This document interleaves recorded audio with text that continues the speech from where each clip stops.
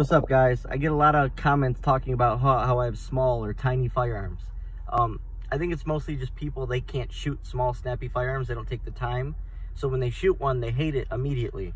So they feel the need to carry around a big firearm.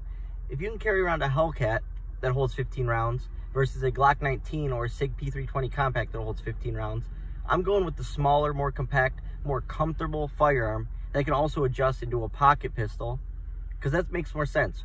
And I use my firearms mostly for carrying. I carry 24/7. I'm only at the range, 3 hours a week, 2 hours a week, whatever it is. But I carry every single day, so I'm going to be comfortable. I'm going to make sure I know how to shoot smaller, snappier firearms. And on top of that, I'm going to get good with them and train with them for if anything were ever to happen.